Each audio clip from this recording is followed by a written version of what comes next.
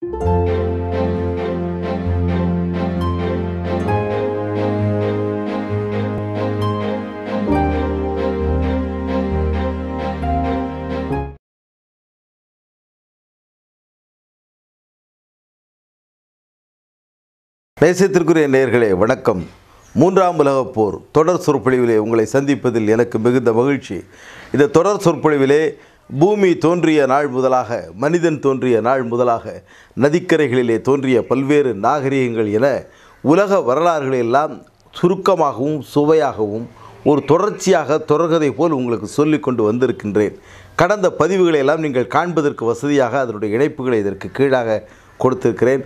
அவைகளையும் நீங்கள் பார்த்து பயன்பெற வேண்டும் என்று உங்களை அன்போடு கேட்டுக்கொண்டு, இந்த நதிக்கரை நாகரிகங்களுடைய வரிசையிலே இன்றைய தினம் நாம் கிரேக்க நாகரிகம் குறித்து உரையாட இருக்கின்றோம். வாருங்கள்.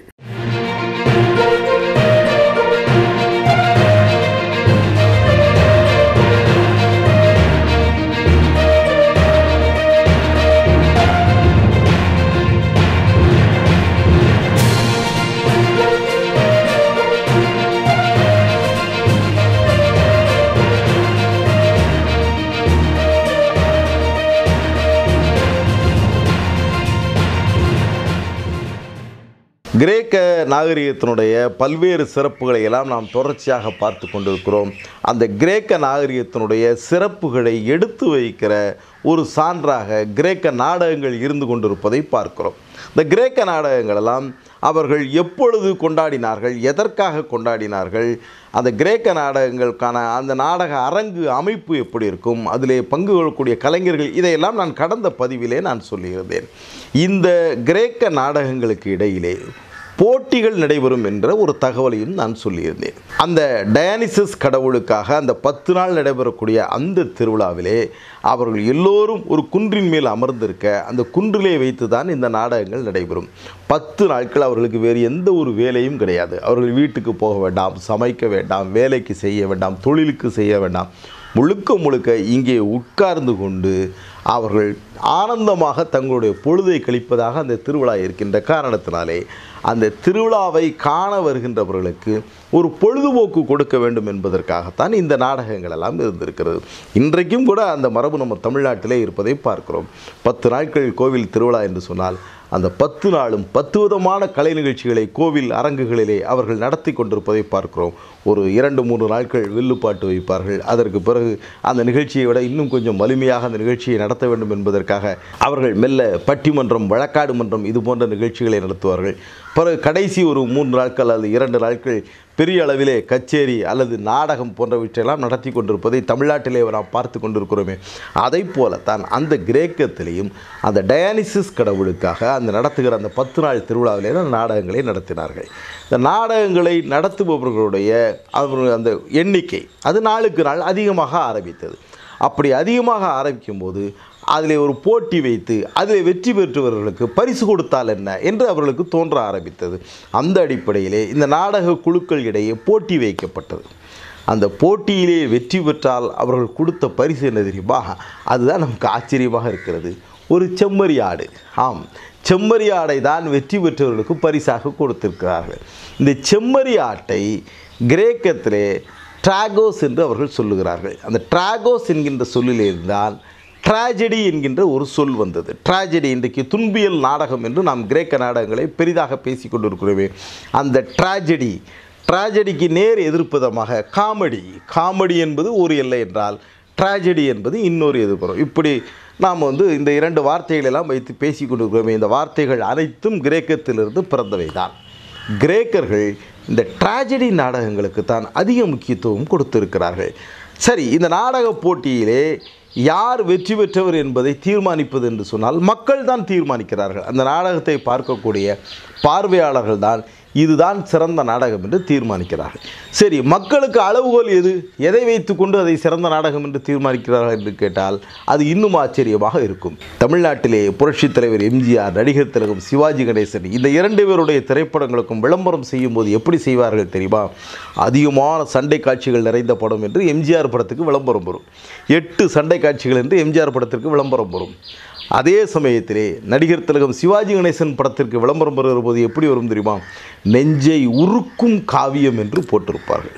சிவாஜி கணேசன் படம் என்று சொன்னால் அந்த படத்தில் குறைஞ்சது 10 தடவையாவது நாம் கைக்குட்டையை நனைக்க வேண்டும். அந்த அளவிற்கு அழுது கொண்டே படம் பார்க்க வேண்டும். அப்படி இருந்தால் சிவாஜி கணேசனுடைய படம் பிரமாதமாக ஓடும். இது நம்ம தமிழ்நாட்டை பார்க்கிறோமே. இதை போலத்தான் கிரேக்கத்திலே இந்த துன்பியல் நாடகம் பார்வையாளனை அழ வைக்கக்கூடிய நாடகம். அந்த நாடகத்தை தான் அவர்கள் சிறந்த நாடகம் என்று தேர்ந்தெடுத்து அந்த நாடகத்திற்கு அவர்கள் பரிசு கொடுத்திருக்கிறார்கள். இப்படித்தான் கிரேக்க நாடகங்கள் அடுத்த நிலையை எய்தியது. துன்பியல் நாடகங்கள் என்ற ஒரு வடிவத்தை வந்து சேர்ந்தது. இந்த கிரேக்க நாடகங்கள் எல்லாம் பெரும்பாலும் என்ன மாதிரியான கதை அம்சத்தை கொண்டிருந்தது, எந்த சிந்தனையை கொண்டு வந்தது என்று பார்த்தால் பல்வேறு கிரேக்க நாடகங்கள் இருக்கின்றன. ஆனால் எல்லா கிரேக்க நாடகங்களிலும் ஒரு முக்கியமான ஒரு கருத்து வலியுறுத்தப்படும். என்ன கருத்து வலியுறுத்தப்படும் என்றால், தவறு செய்தவன் கண்டிப்பாக தண்டனையை அனுபவிக்க வேண்டும். அந்த தண்டனை அவனுக்கு பிறர் மூலமாக கிடைக்காவிட்டாலும் தனக்குத்தானே அவன் அந்த தண்டனையை பெற்றுக்கொள்ள வேண்டும். அவன் நியாயமாக அவன் என்ன குற்றம் இழைத்தானோ அந்த குற்றம் தெரிந்து செய்திருந்தாலும் சரி, தெரியாமல் செய்திருந்தாலும் சரி, குற்றம்தான். அந்த குற்றத்திற்கு பிராயச்சித்தமாக அவனே அவனுக்கான தண்டனையை எடுத்துக்கொள்ள வேண்டும். அதுதான் சரியான போக்காக இருக்கும் என்று இந்த கிரேக்க நாடகங்கள் பொதுவாக வலியுறுத்தக்கூடிய கருத்து. சரி, இந்த கிரேக்க நாடகங்களுடைய கதை அமைப்புகள் பொதுவாக எப்படி இருக்கிறது என்று கேட்டால், இந்த கிரேக்க நாடகங்களுடைய கதை அமைப்பு பெரும்பாலும் ஒரு நீதிமன்றத்திலே நடைபெறுகின்ற ஒரு விசாரணையை போல் இருக்கிறது. ஒரு கைதி அவன் நீதிமன்றத்திலே நின்று கொண்டிருக்கிறான். அவன் தான் செய்தது குற்றம் அல்ல என்று முதலிலே விவாதிப்பான். பிறகு உள்ளே சென்று வேறொரு மாஸ்கை அணிந்து கொண்டு நீ செய்தது குற்றம்தான் என்று வழக்கறிஞரை போல அதே கதாபாத்திரம் வாதாடும். இப்படி 2 கதாபாத்திரங்களும் தான் செய்த குற்றம் என்ன, நான் குற்றம் செய்யவில்லை, இவன் என்ன குற்றம் செய்தான், இவன் என்ன குற்றம் செய்யவில்லை, இப்படி அவர்களுக்குள்ளாக மாறி மாறி விவாதிப்பது போல ஒரு விசாரணை அரங்கத்தை போல மக்களின் சிந்தனையை தூண்டுவதைப் போலத்தான் அந்த கிரேக்க நாடகத்தினுடைய பெரும்பான்மையான காட்சிகள் இருக்கும். கடைசியிலே நீதிபதியாகவும் இதே நடிகர் தான் முகக்கவசத்தை அணிந்து கொண்டு தீர்ப்பு எழுதுவார். இப்படித்தான் அந்த நாடகங்களுடைய போக்குகள் இருக்கும்.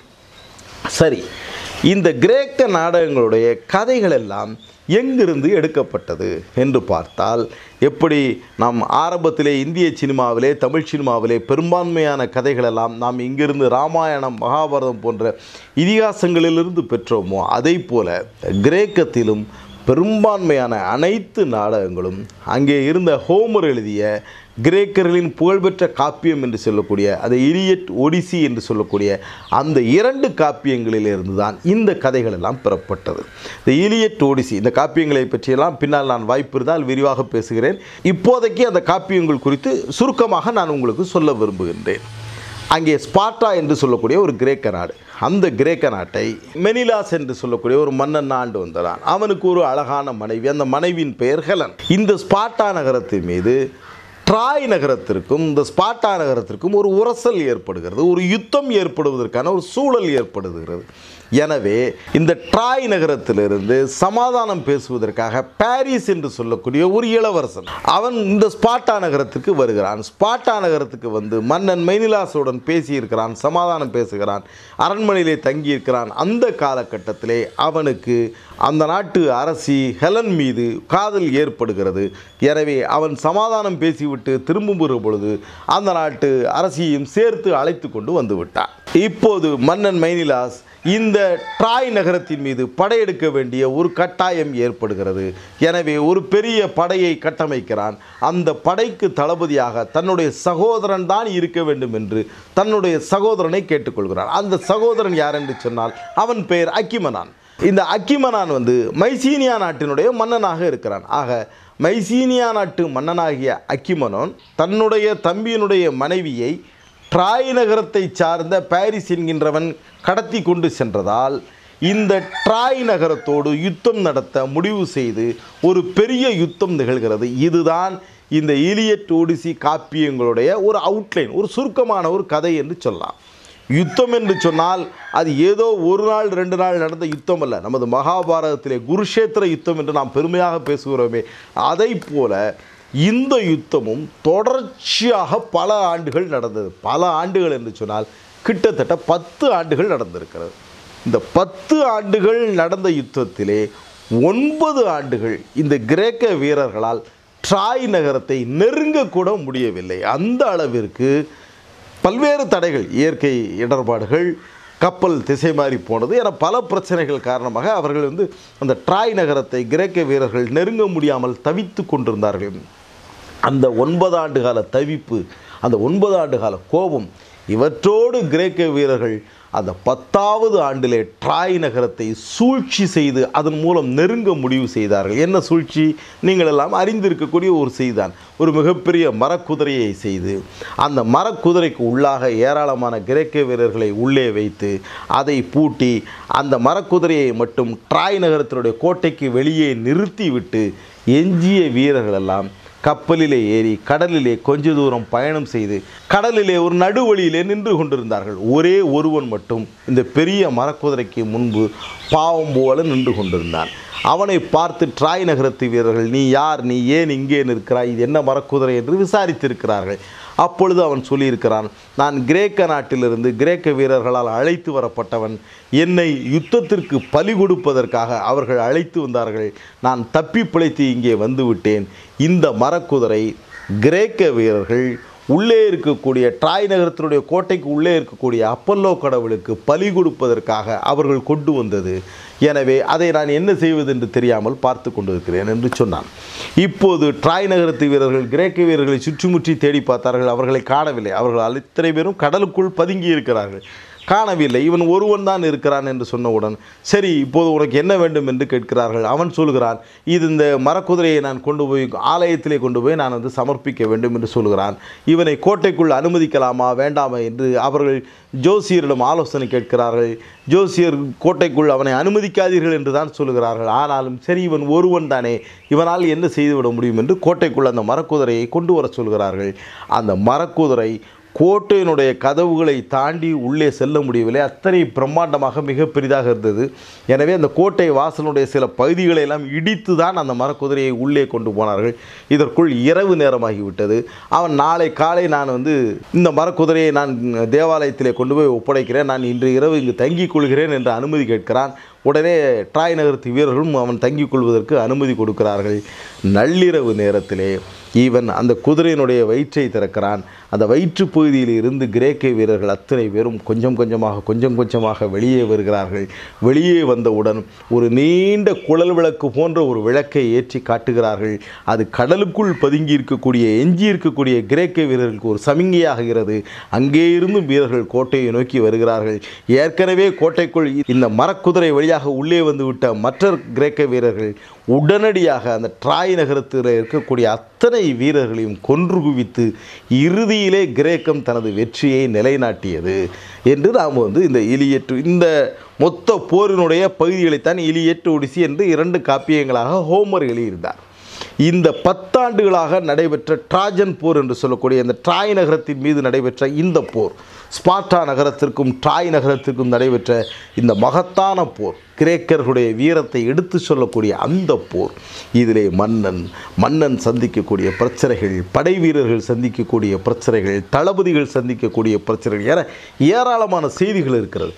இதிலே உள்ள ஏதோ ஒரு சிறிய சரடை எடுத்துக்கொண்டு அதை ஒரு தனி கதையாக வடிவமைத்து தான் இந்த கிரேக்க நாடகங்கள் உருவாக்கப்பட்டிருக்கிறது என்று நாம் பார்க்கிறோம். இந்த கிரேக்க நாடகங்களை பார்ப்பது வெறும் பொழுதுபோக்காக மட்டும் கிரேக்க மக்கள் கருதவில்லை. அதை ஒரு கல்வியாக அவர்கள் எடுத்துக்கொண்டார்கள். எனவே தங்கள் வீட்டில் இருக்கக்கூடிய குழந்தைகள் அத்தனை பேரும் அந்த நாடகத்தை பார்க்க வேண்டும் என்று கிரேக்கர்கள் கருதினார்கள். அது பல்வேறு விதமான வாழ்க்கை படிப்பினைகளை கற்றுத்தரக்கூடிய ஒரு களமாக இருக்கின்ற காரணத்தினாலே கிரேக்க நாடகங்களை ஒரு கல்வியாக நினைத்தே அந்த கிரேக்கர்கள் பாவித்தார்கள். அதனால்தான் கிரேக்க மக்கள் மத்தியிலே இந்த நாடகம் மிகப்பெரிய ஒரு வரவேற்பை பெற்றிருக்கிறது. சரி, இந்த நாடகத்திலே ஒரே ஒரு நடிகன் தான் நடித்து கொண்டிருந்தான் என்று நான் உங்களுக்கு சொல்லியிருந்தேனே. இதை பிற்காலத்திலே ஒருவன் மாற்றினான். ஏன் ஒரு நடிகன் மட்டும் இருக்க வேண்டும்? 2 நடிகர் நடித்தால் நன்றாக இருக்குமே என்று சிந்தித்து பார்த்து இரண்டாவதாக ஒரு கதாபாத்திரத்தை இந்த நாடக மேடையிலே அறிமுகம் செய்து வைத்தான். அவன்தான் எஸ்கிலஸ் என்று சொல்லக்கூடிய கிரேக்க நாடகங்களின் தந்தை என்று நாம் போற்றக்கூடிய அந்த எஸ்கிலஸ்.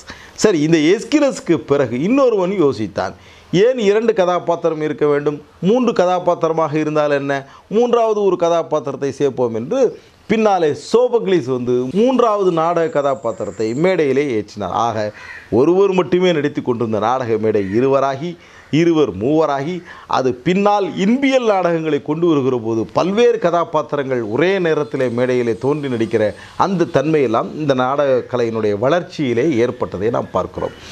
இந்த நாடகங்களிலே நாடக அரங்குகள் எல்லாம் பிற்காலத்திலே உருவாக்கப்பட்டது. நான் ஏற்கனவே சொன்னதை போல இது மலை குன்றின் மேல் நடக்கக்கூடிய ஒரு நாடகம் என்று நான் உங்களுக்கு சொல்லியிருந்தேனே. அந்த மலை குன்றிலே அவர்கள் பார்வையாளர்கள் அமர்ந்து பார்க்கக்கூடிய அளவிற்கு இருக்கை வசதிகளை எல்லாம் தயார் செய்திருக்கிறார்கள். சொன்னால் நம்மால் நம்ப முடியவில்லை. இப்போது கூட நான் அதை யோசித்து பார்க்கிறேன். நான் படித்த செய்தி தவறா உண்மையா என்று நான் மீண்டும் மீண்டும் சிந்தித்து பார்த்து கொண்டிருக்கிறேன். ஒரு நாடகத்தை ஒரே சமயத்திலே 14,000 பேர் உட்கார்ந்து பார்க்கக்கூடிய அளவிற்கு வசதி வாய்ப்பை ஏற்படுத்தி இருக்கிறார். குறிப்பாக மன்னன் எரிஃபஸ் என்று சொல்லக்கூடிய அவனுடைய நாடகத்தை ஒரே சமயத்திலே 14,000 பேர் பார்த்திருக்கிறார். எப்படி இது சாத்தியம் என்று எனக்கே தெரியவில்லை.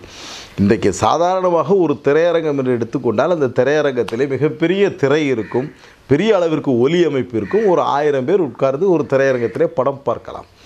14,000 பேர் அன்றைக்கு பார்த்தார்கள் என்று சொன்னால் பார்வையாளன் எங்கே இருப்பான், நாடக கலைஞன் எங்கே இருப்பான், இவனது ஓசை, இவனுடைய நடிப்பு எப்படி கடைசி வரிசையில் இருப்பவனுக்கு தெரிந்திருக்கும் என்பதெல்லாம் எனக்கு ஒரு புரியாத புதிராகவே இருக்கிறது. ஆனாலும் வரலாற்றில் அப்படித்தான் எழுதப்பட்டிருக்கிறது. ஒரு 14,000 பேர் உட்கார்ந்து இந்த நாடகத்தை எல்லாம் பார்த்தார்கள் என்று சொன்னேனே. இந்த கிரேக்க நாடகங்களுடைய தந்தை என்று எஸ்கிலஸ் அவர்களைத்தான் வரலாற்று ஆசிரியர்கள் பாராட்டுகிறார்கள். இவரை ஏன் நாம் நாடக தந்தை என்று சொல்ல வேண்டும்? இவர் நாடகத்திலே என்ன சாதித்தார், என்ன புரட்சிகளை செய்தார், இவையெல்லாம் நாளை பார்க்கலாமா?